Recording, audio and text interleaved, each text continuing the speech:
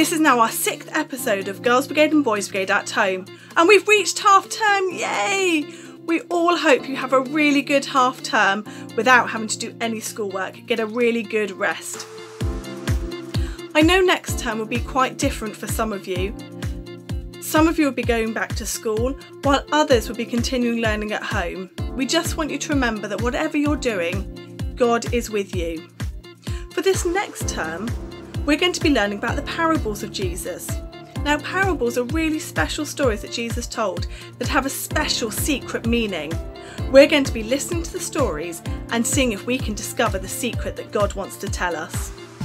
The first parable that we're going to have is the parable of the lost sheep. I've got a really fun video that I know some of you have seen before, but I really like it. Have a look at this.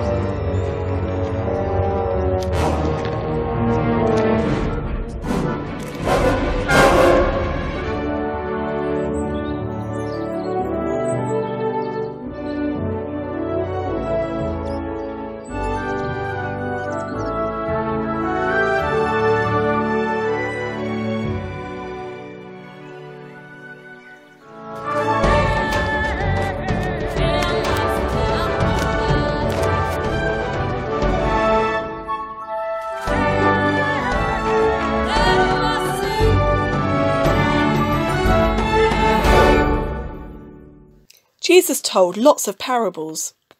This is one that I think we all know, the parable of the lost sheep. One day, some of the Pharisees, who were the leaders at the time, started asking Jesus why he spent so much time with people that they considered to be bad people not worthy of their time. They just could not understand why Jesus wanted to spend time with them. So Jesus said this to them, "Let me ask you this. What would you do if you had 100 sheep and one of them wandered off? Wouldn't you leave the 99 on the hillside and go looking for the one that had wandered away? I'm sure that finding it would make you happier than having the 99 that never wandered off. That's how it is with your Father in heaven. He doesn't want any of these little ones to be lost."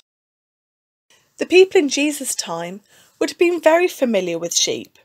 Shepherds were common in the first century. A shepherd led his flock in and among the hills of Palestine, searching for the best grass and water. But there would have been bears and leopards and even hyenas. The shepherds often risked his life to protect the sheep from these dangers. The sheep weren't in fields with lovely hedges and fences round like we have today. A shepherd spent a great deal of time with his sheep, looking after them, and most likely knew everyone by name.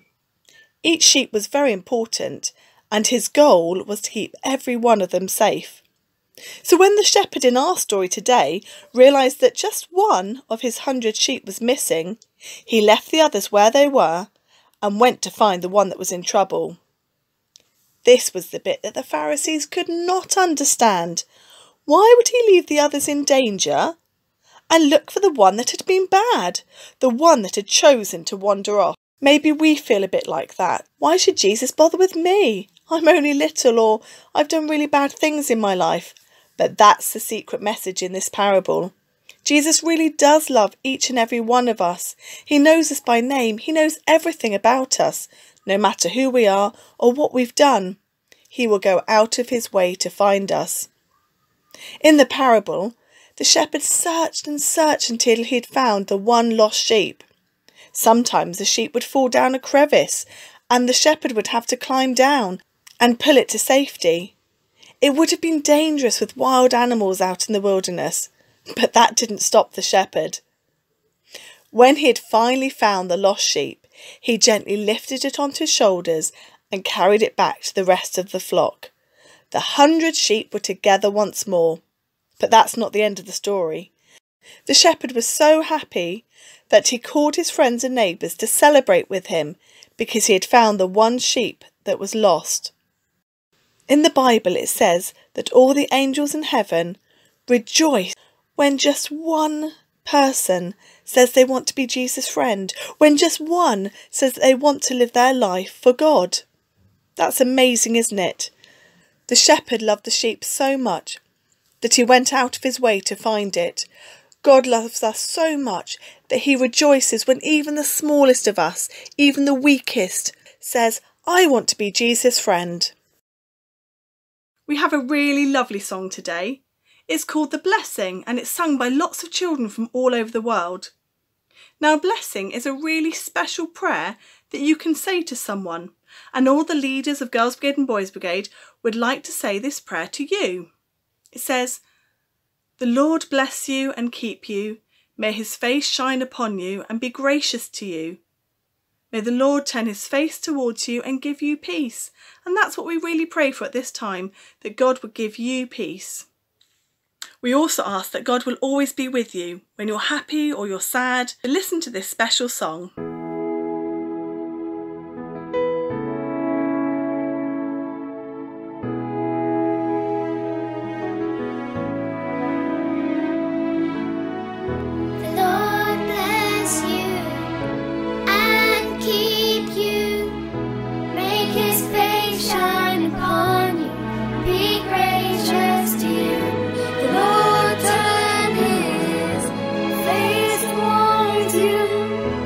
And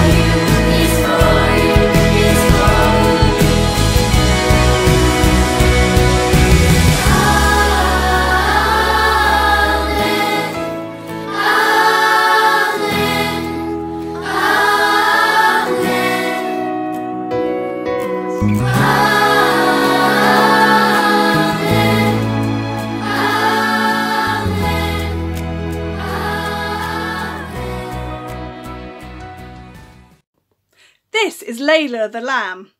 Now Layla has been up to some adventures in Radstock this week. She's gone and hidden in quite a few places that you may recognise. We're going to put up 15 pictures where Layla is hiding. See if you can guess where she is.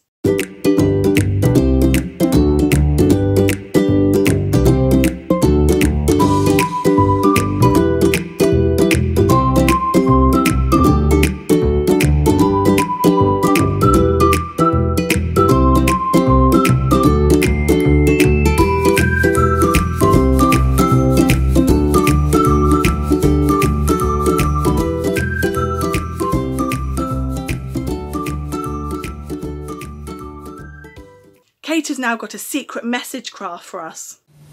Hello, today I'm going to show you how to write some secret messages. So the first way we're going to use is I've got some milk here and I've got a cotton bud, but you could use a paintbrush or you could even just dip your finger in really. So what you need to do is get plenty of milk and you need to write your message. Make sure the paper gets quite wet because then it works better. And once you have written your message, what you need to do is leave it to dry. If you're not very patient, you can use a hairdryer and that will dry it more quickly. But once it's dry, then you need to get somebody to help you and you need to get the iron. Now you have to be quite brave, get the iron quite hot, and you need to iron over the message and gradually the message will be revealed. And can you see what that says? That's one that I did earlier. It says, God loves you.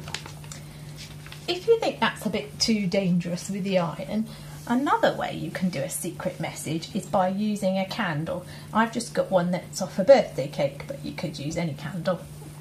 And again, you write your message using your candle, and you have to press quite hard with this.